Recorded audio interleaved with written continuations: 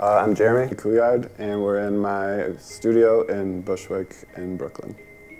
I guess I would say I'm a new media artist, and that's what I teach. I didn't go to school for it, ever. I was just always doing art, and I was like a painter, and I made comic books and stuff like that. But I always loved computers also, and I loved like programming, doing art on computers, just spending time. Eventually I started making weird animations and putting the paintings on the computer to like edit them, and then finally found a way to like merge painting with computers.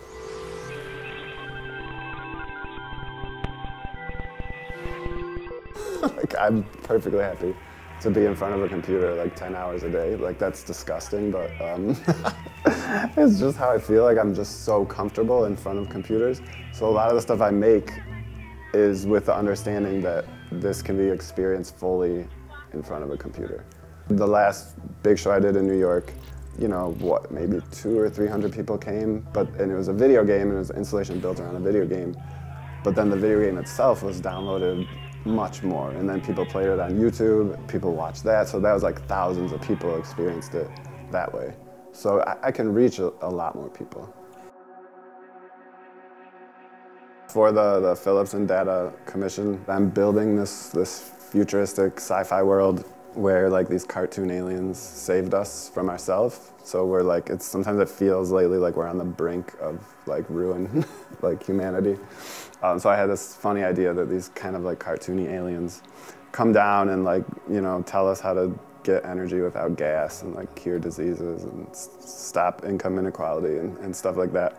So there's an alien, he's in his bed, he's reading Wikipedia about Earth, and he's chatting with his friend, and he's like, I need to get a lamp, and his friend's like, check out my uncle's store. And it turns out his uncle's store is like this IKEA that got repurposed to be like a re-education camp for like billionaires, to like teach them to not be greedy, or you know, just to not fuck stuff up anymore. My favorite kind of art is art when you can't tell that it's art. It's when you go into a space and you see some stuff and you're just like, what is this? Like, this makes no sense. Like, how does this fit in to the trajectory of art history, of culture, or whatever, you know? So that's why I like working in this kind of video game space. So like a lot of times when you make art with this computer software, it's almost like a collaboration between this code and you.